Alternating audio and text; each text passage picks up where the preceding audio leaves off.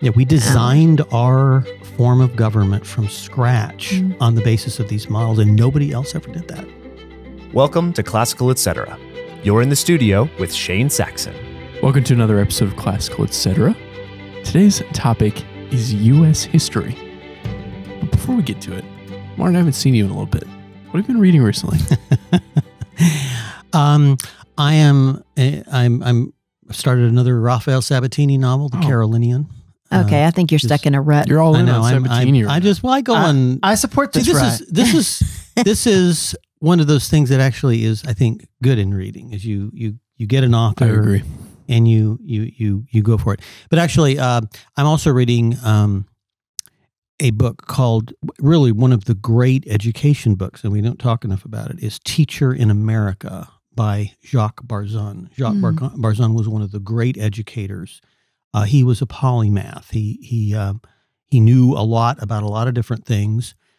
He wrote the book, probably his most famous to our generation is, I say our generation, other younger generation, is From Dawn to Decadence, which is a history of the last 500 years. That was his last... And that's that book that you bought them all up remaindered, and then we couldn't find, and you were running around telling people how good it was, and we couldn't find it because you had bought them all. I did, yes. He was highly recommending it, and he's trying to spike the market. Yeah, there was a local bookstore called Holly Cook at the time, and they had them on remainder, and I was doing the conventions, and that time I had other books in the booth, the Memoria Press booth, so I bought all of them, and then I never did sell them, and I'm going through my my outbuilding last year, and there's a whole big box full of those books that you couldn't find. That we couldn't find. Wow. He was so highly recommending it, and we were like, "Well, we can't find it anywhere." And he was like, "Well, actually." Yeah. But that book is kind of considered Barzun's magnum opus, and he wrote it when he was, I think, 91. But that's not a book you're reading. Yeah, say the title of the book you're reading? It was called, that I'm reading is called Teacher in America. His more famous book that I was mentioning was From Dawn to Decadence. But Teacher in America was written in the 1940s. He updated it in the 1980s, but everything he says about education, he saw all the bad stuff that was coming. He knew what was wrong with it, and he explained why. Yeah. Mm. So I'm still reading the Iliad, but I broke it up with, I wanted to find a fun book, but just different to read. And I had a funny experience. So you guys may have heard of this book because I've learned later that it's famous, but I saw this book called Zen and the Art of Motorcycle Maintenance. Okay, that sounds awful. Yeah. Persic, yeah. Yeah, so I saw Do you this have book. a motorcycle? I don't, no. And I thought... Do you have to have something to know something about it? I think, why would you even be interested? It's just, why would I not be interested? It sounds like fascinating. Zen and the art of motorcycle maintenance. I mean, what not to be fascinated by? So, okay, I was just critiquing you before the show for not knowing things from our generation, and then you pick that. That's the one thing you know. Wow, that's again unfair, but all right. Right. I didn't know it. I took that as a compliment because I had no idea what you were talking about before the show. So just take it as a compliment, I suppose. Okay, regardless, so, I thought it was nonfiction. I thought it was going to talk about like how to fix a motorcycle, and I thought it'd be interesting. So I got it on audio, and right away the opening lines, the character goes, "I am Phaedrus," and then like all of a sudden a child starts speaking, and I'm like, this reader is amazing. He sounds like a kid. Then all of a sudden a girl starts speaking. I'm like, this reader sounds like a girl and a man and a child. This is the most incredible audiobook I've ever listened to. And then I look at it more closely on my phone, and it's actually a BBC radio performance of the book. Oh. And it was honestly a really interesting book. I mean, it's basically pop Buddhism, but it's a really interesting book. That Phaedrus is the Greek word for wolf, and Phaedrus is a character in a famous Socratic dialogue, and it's kind of a fictional telling of that dialogue, but linking it to Eastern religions. I thought it was really interesting. Huh. Yeah, it was very popular back in the day. I would never have chosen that in a million years. I mean, just blind without somebody saying, here's a really good book. But well, have you ever picked something just because you like the title? Read a book just because you like the title? I don't think so. I think I need more than that. Now, I have picked a book because I like the feel of it. Wow. Yeah, it's not. Okay, it's well, is the that any paper, it's better? the paper and the That's- cover. that's not totally the rational. title. Well, but it has to also appeal to me. But I have picked beautiful books before just because they're beautiful. And then I would look at the back and it would appeal to me. But I would never have picked It up a was book on that like I a thought. 23 books you should read before you die list or something like I that. But I didn't mean, read the description. who I just wrote saw the that title list? and the internet. Yes. Okay. Chat No. GPT. Okay. What much Well- higher quality literature are you reading? Well, right it now? sounds like, I mean, the way you described it, it doesn't sound like what I thought it was. I literally thought you were reading a book about how to fix a motorcycle. Which I would Did you do. think that? Honestly, yeah, I thought it was going to be some like going in. I thought maybe it would be a correlation between kind of the skills necessary to maintain a motorcycle and like relating that to spiritual practices. That was kind of, and that kind of Okay. is what it is, but it was fictional. Right. And Okay. Well, so I finished Jane Eyre and just really have a fresh appreciation for that book. And then I started reading, I'm taking a little break and reading Jacqueline Winspear's new Maisie Dobbs novel, which is in the crime fiction place. And so I've got all these books piling up that I don't have time to read because I've been reading more serious things. So I thought I'd do that. And then I'm still reading From Plato to Christ. And so I by do Louis have to Marcos. admit that I do read. I made fun of you for continuing to read Sabatini, but I literally, if I find an author that I like, I start chronologically and I read the first book and I read every single other book until I get to the end. And that's what happened with Maisie Dobbs is I read them all and now I just have to wait for the new one to come out. And then if your author dies, it really irritates me because then you're just done. you know, How could they have? How Right. could How they not could have they do taken that your to views you? into account? So here? I love to find somebody that's got loads of books. Right. And Sabatini, I guess, has loads of Oh, he books, does. right? A So lot. you've got, Loads. and I need to read None some of more which are in print Sabatini. I anymore. enjoy him. going back to Jane Eyre, Kyle's not here to defend himself, so this is the best time to attack him. Right. His main critique, Kyle Yonke, his main critique of Jane Eyre is that the ending is too convenient.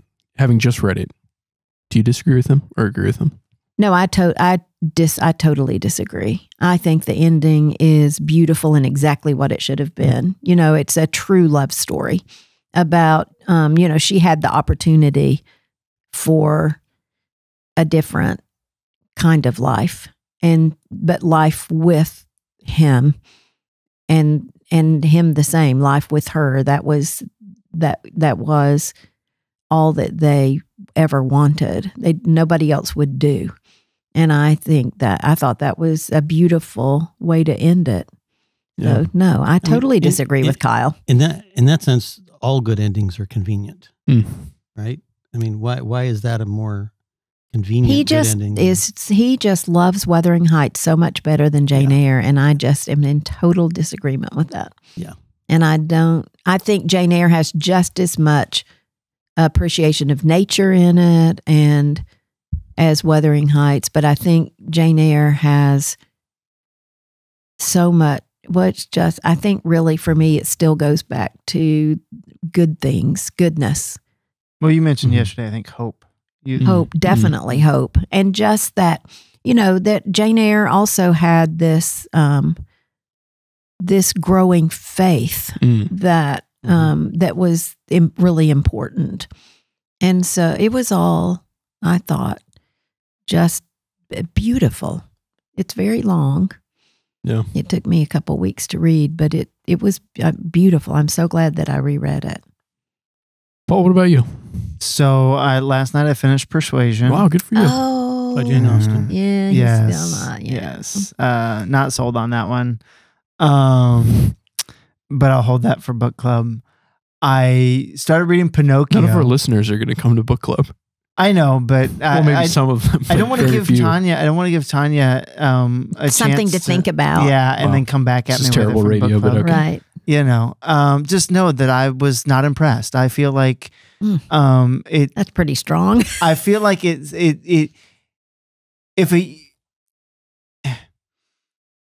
the overarching sentiment I came away with it from is that in order to be happy in a relationship, the woman ought not to speak her feelings until the man decides to say, I would like to be engaged to you. Which is that culture, that society at Very that time. unhealthy. It is very unhealthy. It isn't. I totally agree. But So it you're was the judging it world. by today's social standards. Yes, he is. It's the world that Jane Austen I lived am, in. because I was looking for something that's universal, and that is absolutely not universal. Do you think that Paul comes to books with a overly critical spirit? You know, Is this a Just wait till I was Martin, what I'm this- say what I'm this currently this reading. seems to be a counterpoint habitual is thing. you come to the table with a critical spirit of me and Paul. Shane, Is that the healthiest I place love to be? that point. So then I started reading also Pinocchio, which is phenomenal, Mhm. and Oh, you like Pinocchio? Pinocchio's great. I think I'm only like a It quarter or disturbs halfway me. into it. It disturbs What, the me. talking piece of wood? Yes, and just the big nose thing. I don't like it. I think I it's. think I I- haven't gotten to the big nose part. I think Yeah. every If the big nose part actually exists in the book. every book. boy should Spoiler, read it his or nose have it grows. read to him. That's Really? Yes, it's episodic and it's these lessons that you learn. Yes. These I mean, life it's very lessons. clear that, Yeah. I mean, for a child to hear those stories, they will be being taught moral lessons one after another. So Absolutely. why did you decide to read Pinocchio? I was looking through my Audible account and I thought, oh, I have that in my Audible account. I've never listened to it. I'll start listening to it. So, Huh. but then my niece's boyfriend recommended East of Eden, which I had been on my list. And I thought, oh, maybe I should go get that. So I went and got that from the library. I am only maybe a couple hours into it. I'm listening to it. And I am gripped. I am not going to put that thing down. It's until so I'm done. good. And you recently read it. No, I read Grapes of Wrath, but Oh, I would thought like you to read East of Eden. Let's read East of We- Eden. I- I love Definitely. love I One mean, of the I'm- directors of our trademark schools emailed me recently and said he had finished it, and he was like, "You've got to read this." So Mhm. Well, we can't put Steinbeck in our curriculum because he's just so Too raw. gritty, yeah. Right. But he's certainly worth reading for adults, college students, I suppose. I think I read Yeah, and I'm surprised because when I was in high school, we all had to read Grapes of Wrath in high school. in high school, You were also in California at the time, right? and it was a local author. at the time. That's and, true. And Steinbeck is not like Faulkner and Hemingway and these more modernist writers. He's really writing in the old, more heroic vein, I think. I mean, with a modern sensibility. Mm. And so, I think, you don't hear a lot about Steinbeck really anymore as a great author. And I think that's because we have, generally speaking, I think our literary culture is trying to find things to tear down. And Steinbeck Right. doesn't do that. He's just investigating human nature and doing it in this very epic way. And so it's very unlike, I think his writing is very unlike the writing of any other modern authors because he's really writing in a more classic. I feel like Steinbeck, I feel like when I read Amor Tolls, especially Lincoln Highway, Yeah. that I just Yeah. feel this Steinbeck-like Yes. writing. I think if you had to compare Without Tolls to somebody, all it would of be the Steinbeck, language. yeah. Right. now, it's one thing Steinbeck writes about is America I knew that was What a coming. segue. I knew that was coming. and our history, especially history of expansion into the West. Yes. So let me start a You are so conversation. smooth. Thank you, Tanya. Yeah, it's evident. One of the most common questions we get about the Memoria Press curriculum and then also Highland Side School is that we dabble in American history in second grade, just a small little book. Then we come back to it in sixth grade, and then we come back to it in 12th grade. We only really give American history dedicated time twice. Most kids are going to get a state history class and a U.S. history class in their middle or grade school years, and then also American history in high school, and sometimes 2 years of it. So usually just, twice the amount that we do. Why is that? Why do we spend so little time on American history? We used to do American history in every grade in the grammar school. And then, it was the same, like it was a book just on a higher level, but the same history over and over and over because we're such a young country. And so Cheryl decided at that point that it would be a better use of our students' time to do geography because it would affect better their other subjects if they know where things are in the world. And so because we are such a young country, we can get that American history survey done in a year without having to repeat it year after year after year. So at that point, she did make a change, like a deliberate change. And so our students, by the time they get out of grammar school, can map the world. They know where everything is. They know most of the capitals. And so she just felt like that was in a time when they memorized so well that was a better use of their time. And then when we do the American History Survey in 6th grade, 7th grade, at that point, they're old enough to get it, to absorb it. And then in high school, we don't, we're doing medieval history and we're doing European history. And so if we did American history every year, we wouldn't have time for those other subjects that do affect American history. And I would say also that when we study Roman history in the 4th grade or 5th grade, that we are setting the foundation for our American history study, right? Which everybody knows our government was founded on the basis of the Roman Republic. So it's not that we're ignoring American history. We don't feel like it's the best use of time to repeat that same history year after year after year. It might be generous to say that everyone knows that. But I agree. Everybody knows the history? That the link between the Roman Republic and the American government. The other thing is that, okay, maybe. I feel like everybody knows that. Maybe not. What I've noticed is many of the people who make that criticism themselves say that our children should have the same kind of education that the founders had.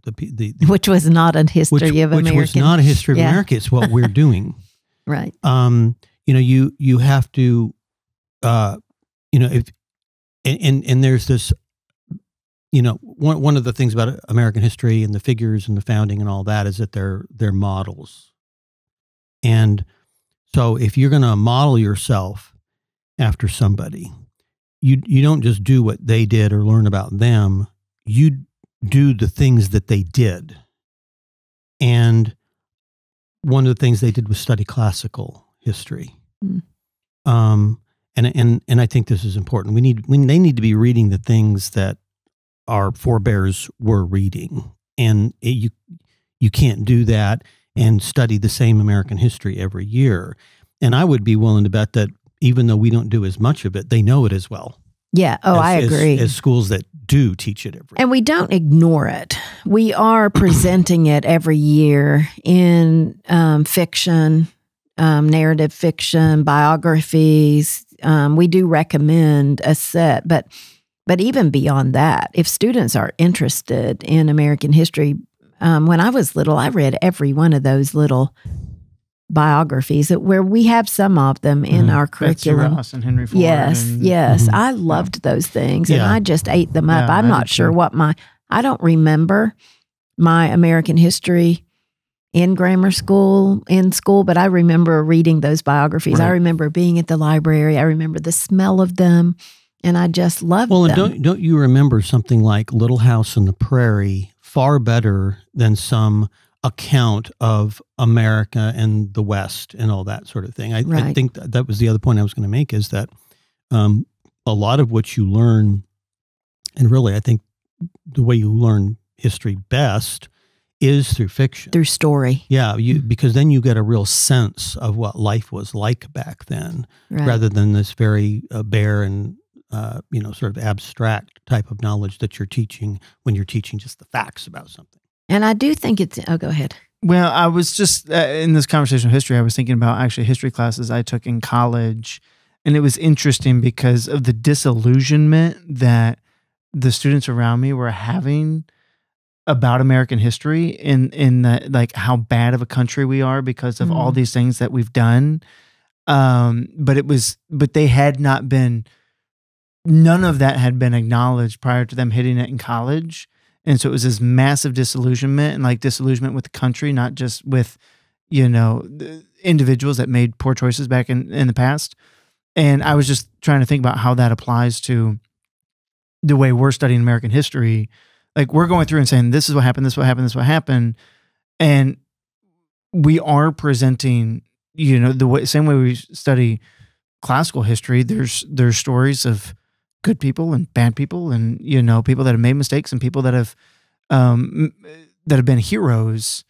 But because we're not doing it every year, in some ways we're not setting up this sort of glorified, perfect narrative account that then is going to be undermined later on when they realize that, yeah, we did have leaders Americans that made some mistakes bad choices. Too. Yeah. And the other point I would like to make is that I think that school takes care of the subjects that that everybody's not an expert on. But I think that American history is something that I, as a hybrid homeschooler, could take care of very easily. It was our country. We lived in it. I knew the history. It wasn't that difficult. It wasn't that big. And so it did feel like a better use of my kids' time at school not to do that. That was something I could take care of. And one time on a spring break, I decided we were going to do Kentucky history, and we just took a road trip around Kentucky. We went to Daniel Boone's fort, which was closed, all that drive. And then they let us walk around the outside, but there was nothing to do. Then we went to Fort Herod and we went to Shakertown, and my kids were just, so the year before on spring break, my brother was stationed, I guess, at the Pentagon. And so we had a place to stay. So we went to DC, and you come up out of that metro and there's that beautiful architecture and that larger than life, teeming city of our government. And then the next year I haul them around Kentucky, and it was it was underwhelming. They could not wait to get home. It was like, I would call that my epic fail spring break trip, but they did learn some things about Kentucky history. I was going to say, the next time you want to take that trip, that sounds fascinating to me. Yes, well, it was not fascinating to my two little boys. Now, Paul, I want to dig in a little bit on the point that our emphasis on classical history, I think, actually does inform our approach to American history. How do you see the relationship between classical history and the amount of time we spend on that compared to the amount of time we spend on American history? Well, there's early on in American history, you're going to find significant references to classical history in the conversations they're having. So if you're just going to say, well, whatever, the Civil War ended in 1865, classical history is not going to help you much there, right? But if you want to understand the conversations happening during the formation of the federal government, understanding who Cicero is and help me out with all the names in the Federalist Papers. They Alexander Hamilton wrote under the name Brutus, right? Right, Brutus. Right. And so, he's by choosing that name, he's making a statement, right? And so that, in some ways, just us contextualizing that for our students from the get-go, saying, here's a story, and then it coming up later is going to help them with their American history, with understanding that. And when we go to talk about what a republic is, which is what the founders set up, and which is a mixed form of government. I mean, Aristotle kind of talks about it. Polybius, the Roman historian, really doubles down on it, which is a combination of democracy and oligarchy and monarchy.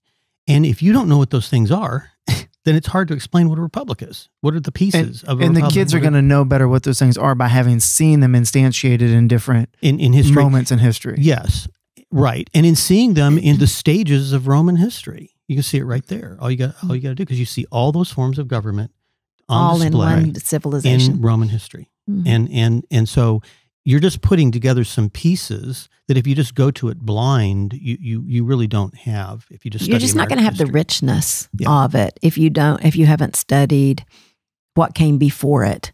It's just going to be a lesser experience with it. I think also all education in some ways is kind of selecting and deselecting information. I mean, there's so much that students can receive, and the proximity to the events makes them seem more significant.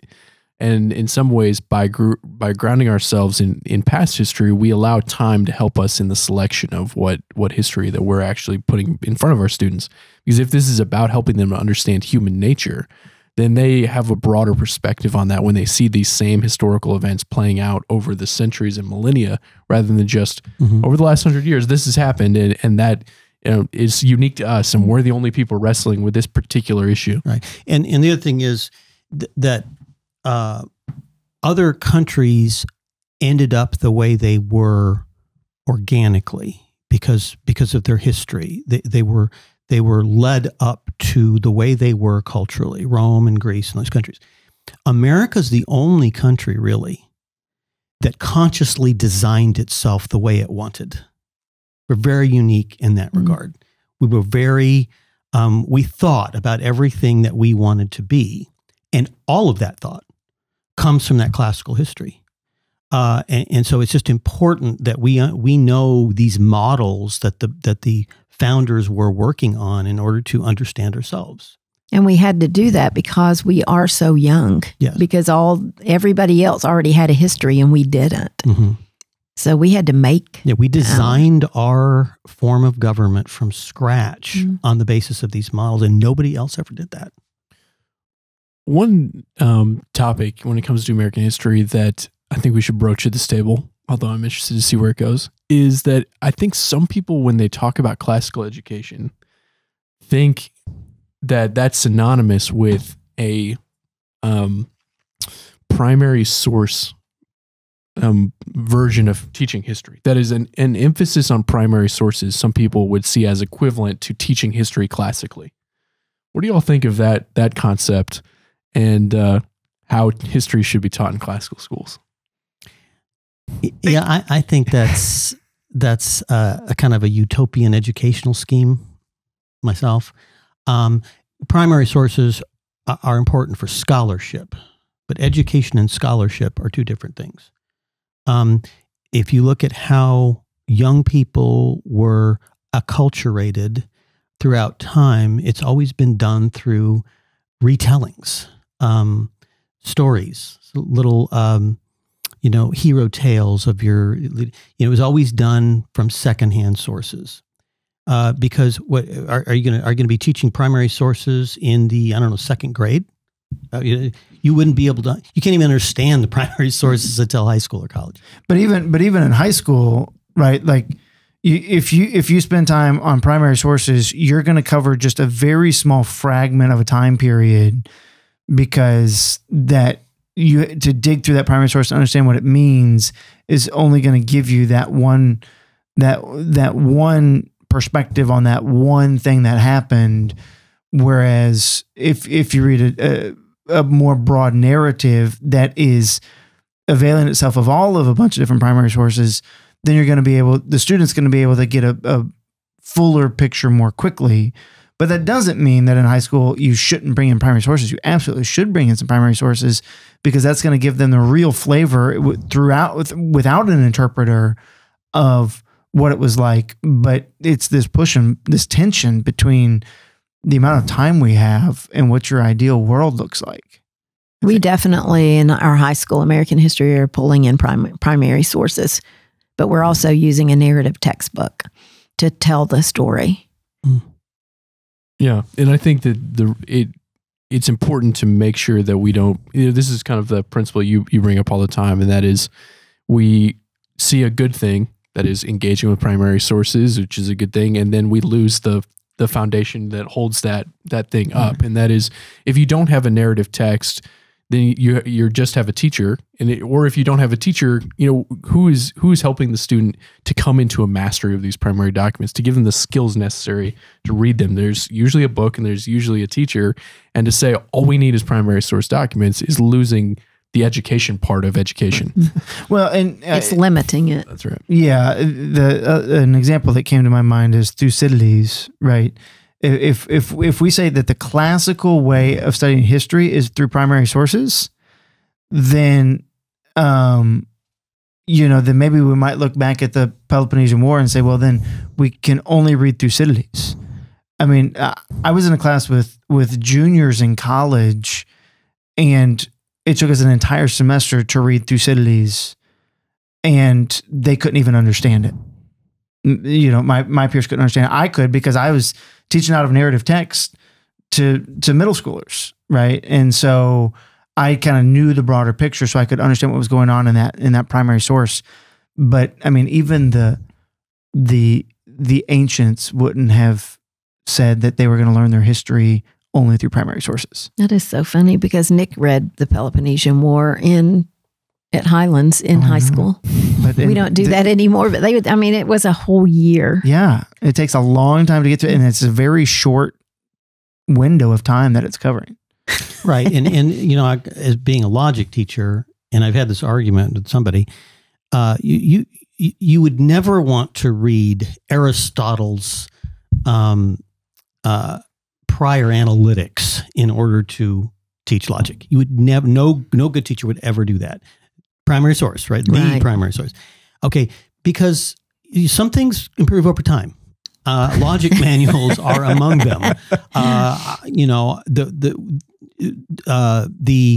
The logic texts of the 19th and early 20th century really were the best. And when I was doing my research for my logic text, they had taken what Aristotle did, and they had redone it and put it in a format that a high schooler could understand. Okay, that's not what Aristotle was doing. You don't want kids reading the Federalist Papers when they're doing it. It's too difficult. It's just too hard. You need those interpreted for younger people. And you need to be able to, you're trying to give them the big picture. You're not, I think the primary source thing is partly a product of this emphasis, modern emphasis on specialization. And we're not trying to create specialists. We're trying to create generalists. And that requires something other, usually, not always, as Paul points out, primary sources. So you say that we're attempting to create generalists, and I think that leads to my next question, which is, if you were to articulate what is the goal of studying U.S. history, what is the goal of studying? Is it shaping the character of the students who are learning this history, or is it giving them a certain set of content? What is the goal? And I'm sure there are multiple goals. I would say the story of our country, with the emphasis on the story. Which they do need to know. Yeah. They do. I mean, it is part of history. Mm-hmm. But I also think the most important thing is that they know the broad narrative of it, right? So when they learn something, when I found a cemetery on this land my parents bought, and we started looking at the tombstones, and all of a sudden there's a tombstone of a general, I don't remember his last name, started with a B. I need to go look again. Beauregard. We could go with that. And he died in like the 1830s. And I'm sitting here going, wasn't Beauregard. So a man who was a general who died in the 1830s, buried in Kentucky, what would he have fought in? What war would he have fought in? Well, you know, potentially the Revolutionary War. Potentially the War of 1812, right? I mean, but I had sort of the context for what would have made this man important. And so kids don't need to be taught in my local school that General so-and-so is buried in the cemetery over here. But when they encounter this cemetery, they have the general information to be able to process that. Mm-hmm. Right. And I think I'm constantly finding new little tidbits out about American history, and they're fascinating. And I don't fault my American history education for not having taught me that. It's because I was taught in sort of broad strokes of the important things that I can contextualize. And that those small tidbits actually mean a lot to me. Now, what do you think is the goal of U.S. history education? I thought I already said. I think it's so that we know the story of our country and that we can put it within the context of the rest of history. It's just a small part. It's like a little ping because it's just 300 year. I guess I'm older now, headed toward 400 years. But it's a little piece of history. But I think it's really important that we understand that our place in it is just a small little blip in the whole world, in the history of the world. I think it's really important for students to understand that. And we sort of hinted at this before, but I think it's a point we need to make too, is that you're not only teaching history in history class, you're teaching a lot of it in the books you read. And so, Johnny Tremaine and all those kinds of books, yes. that's giving Tom Sawyer, Moby Dick. Yeah, right. And then later on, maybe in high school, certainly as an adult, when you go to read Willa Cather, My Antonia, A.E. Rollwag's Giants in the Earth, all those as an adult looking back, those are the things that really taught me history is these fictional and sometimes autobiographical accounts of what happened. It's harder for me to remember loose, discrete facts than it is these stories, all of which make up a larger story of how we got where we are. So listen on this. You are each readers and historians in part. Is there a part of American history that you find particularly interesting or that you've ever studied in particular? I can start while you all are thinking about it. I think I've always been kind of fascinated by Puritan New England. And even I think Scarlet Letter is a great example of he's actually kind of writing as though it's his ancient history. The Puritan New England, he's a couple of generations past it. But the profound impact it had on literature, on religion in the United States, a very irreligious place. And that kind of that dichotomy that exists in American history is, I've always found it really fascinating. I really like to read about World War II. And I don't know if that came from my interest in Churchill, but or my just British lit, all the British lit that I've read. And Cheryl recommended a book to me once by Vera Brittain, and I can't remember the name of it, but it was written by a woman who had lived through both world wars. And I think that made a testament of youth, I think is the name of it. And just, what it did. And I just am fascinated. We've just never in this country had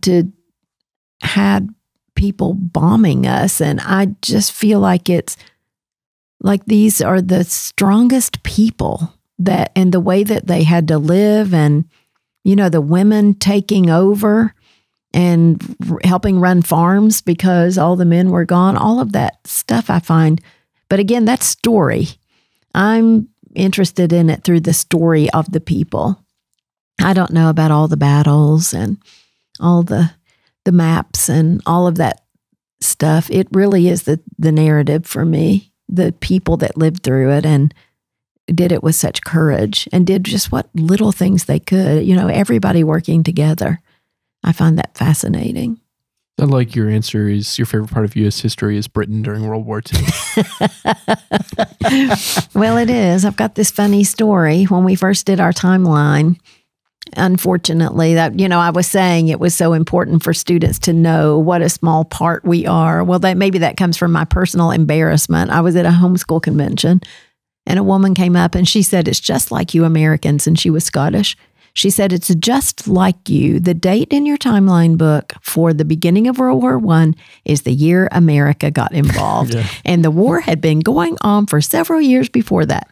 And I was just mortified. She was right. I mean, we had just messed up. It was just a mistake, but it was a huge mistake. It just made us look so egocentric. Well, we are. Yes. And so I would like our children to be less egocentric and to recognize that there is a whole world out there. Well, it's easy to step on toes if you don't know your history and you say something imprudent. Similar story. It was at a Memoria Press booth. We were at some convention somewhere, and my wife was helping me out. And this lady came. She was from South Africa, and there's different factions in South Africa, and Yes. you have to know what they are and be careful what you say because there's. And so, one of her favorite books is "Cry the Beloved Country," and my wife immediately said, "Oh, have you read Cry the Beloved Country by Alan Paton?" Well, it turns out this lady was an Afrikaner. And was not sympathetic with the message in that Oh, my at all. goodness. And my wife told me when I came back, she said, I told that lady, and she just looked at me like she could kill me and didn't say anything and just walked away Oh, no. because she didn't know. Yes. Right. Dynamic. Yeah. It can be scary. You and I need to quit traveling. Right. Well, as I get older, I'm saying more and more imprudent things. Well, and we have fixed the timeline card. It is Okay. now truly the beginning of World War. Yeah, I mean, I had a copy of that my mom had bought me, the Reader's Digest Illustrated History of World War II. And it was a big sort of coffee table book, but it had a lot of articles in there and along with the pictures and everything. And I wore that thing out. I must have read that thing 10 times. I loved that book. So I knew a lot about World War II. I also read William Shirer, who wrote really the great book on World War II, The Rise and Fall of the Third Reich.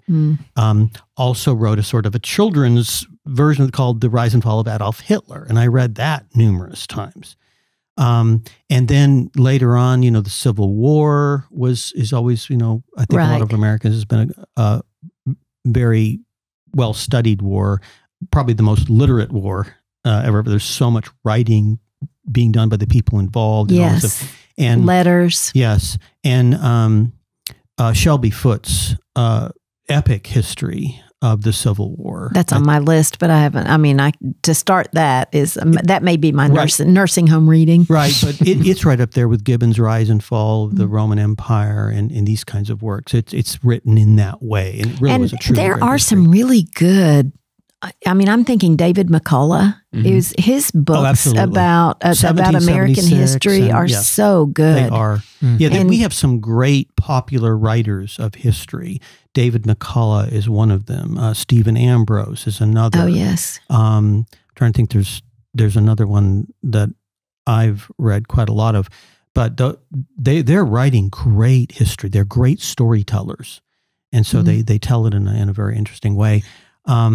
And then, the whole history of the American West has been a big interest of mine, particularly for some reason in the last 5 years. And there's we were a literate culture, and we produced a great body of literature about the conquest of the American West. And so I think there's just so much great literature out there that you can go to and read about these things. Yeah. The Civil War is what has always fascinated me. As a kid, I just remember just wanting to know everything about it. And it is interesting because it's the first modern war, right? I mean, just the sheer amount of bloodshed because of the weapons that had been invented, I think took both sides by surprise, right? I mean, I don't think we realized when that war started what it was going to become. And so, but also I think one of the things that fascinated me about that was that, I lived in Kentucky where you can go see battlefields, right? You go driving down the road and you pass a cemetery that's full of soldiers, right?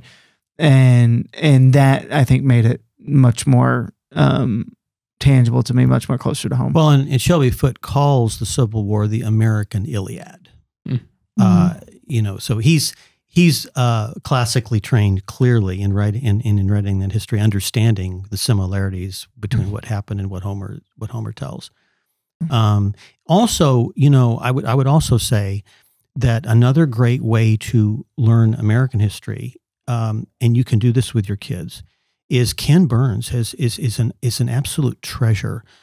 He has done several series on PBS that are just absolutely outstanding. His one on the Civil War is so stunningly good, and it's so beautiful, and compelling and frightening and all these things. And what Ken Burns does is he tells American history. He takes one thread and he follows it through.